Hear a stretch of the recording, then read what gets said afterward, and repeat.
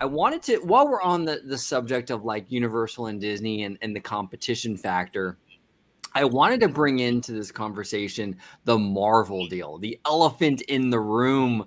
For those of you at home that are not familiar, Marvel, before they were bought out by Disney, they signed a contract with Universal that everything, what is it, east of the Mississippi, is basically theirs. So, I mean, like Universal is the only one that can do anything Marvel east of the Mississippi. Now, this only includes, from what I understand, the characters that currently exist in Island of Adventure. So that's not necessarily the ancillary material like Eternals and things like that. So anything that's represented in the current superhero island, Disney can't do it in Florida at Walt Disney World. So I wanted to touch upon this deal. Dre, I'll start with you. What do you think about the deal, and what do you think about the chances of Disney kind of working something out to get these rights back? Or is it pretty much, you know what, lost forever? Do you think that this is never going to happen? Bob Iger had tried, and their team had tried to kind of coax Universal, Comcast, in giving up those rights. And back in that day, the price was a little bit too rich for their blood. From what I understand, Comcast wanted Disney to tank Oz the Great and Powerful before it came out, like get rid of it entirely, because they were coming out with what's that musical called? Wicked, yeah. Okay. Their film and their film franchise and that kind of stuff going forward, and Disney, and that was just one step too far for them, and then the talks broke off. And so now we have Chapek in there. And honestly, I mean,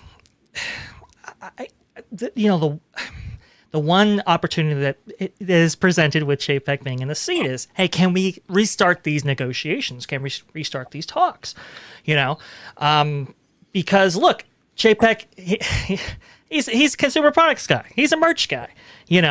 To Disney Family Man's point, it's not just about who visits these parks, but it's not about how many, but it's about who and who spends the big dollars. And when international tourists go over to Islands of Adventure and go to Wizarding World, they spend a lot of money. I mean, it's not outrageous to spend, for a family of four to spend like $2,000 at the Wizarding World. I mean, it's crazy business. It's crazy numbers.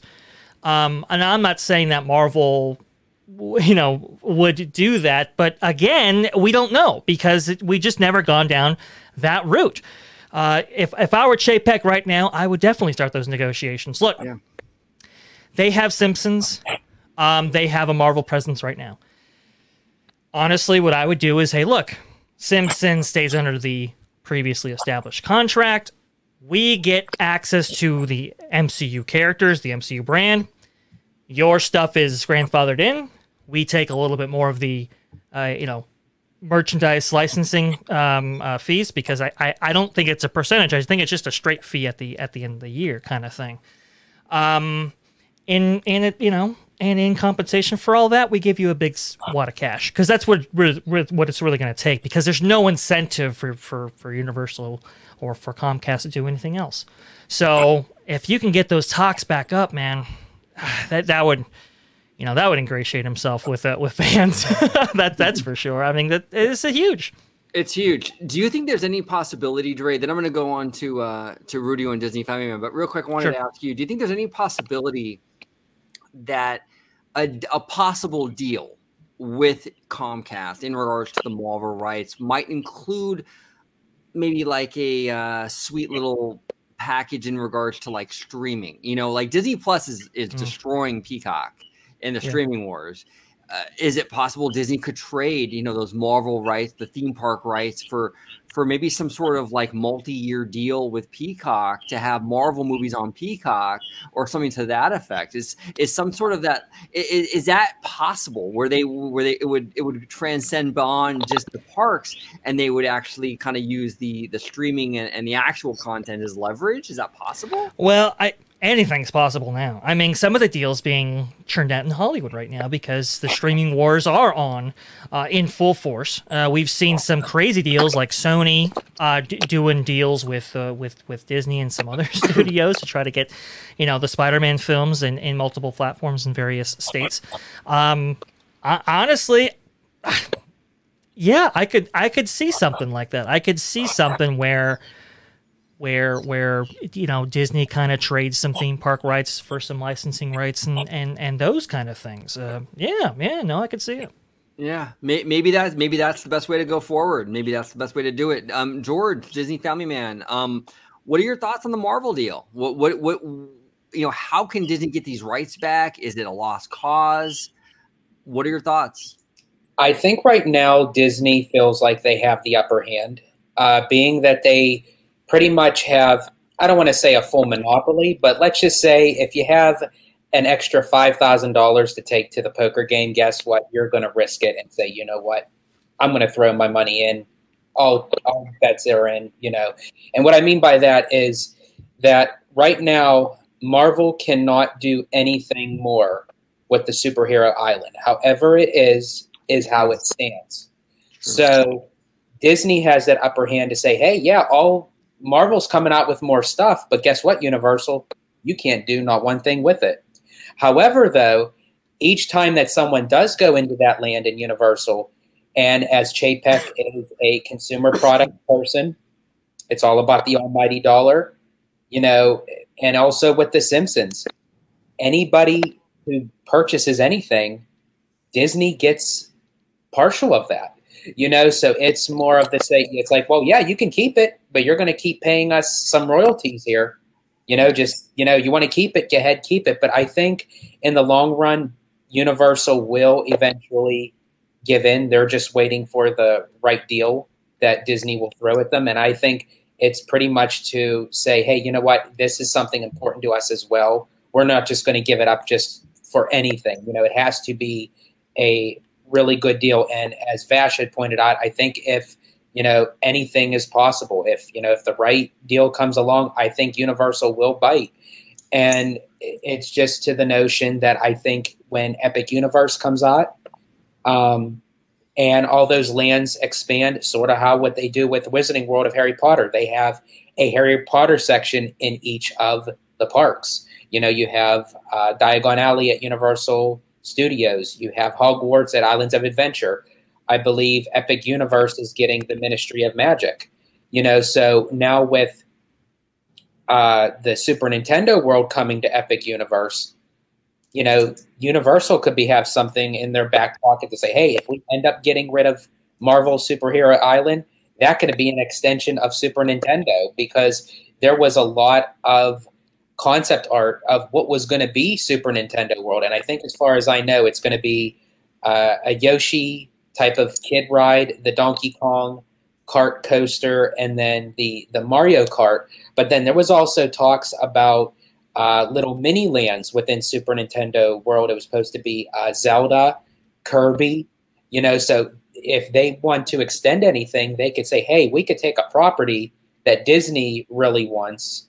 If they want it, go ahead, go for it, and we can do something else with it in the future. I think they are going to decide once Epic Universe is up and running and seeing how popular it is with the people.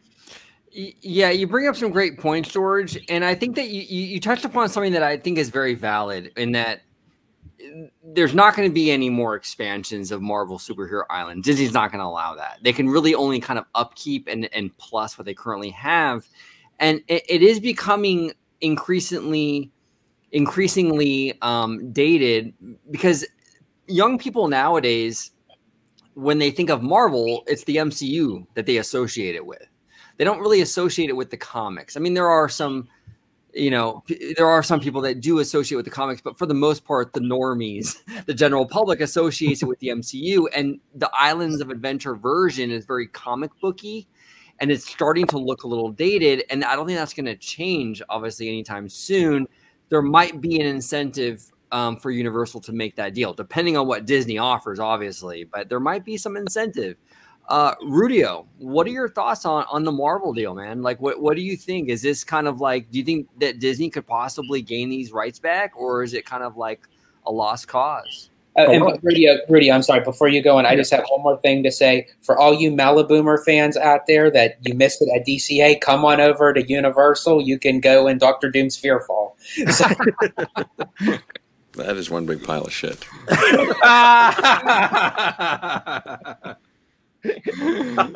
That's great. Oh, that's so good. That's so good. I kind of want to latch on to what George said about if Universal wants to give up land. So my big intrigue is here at Universal Hollywood. The way it's configured is that Hogsmeade is positioned right next to Springfield.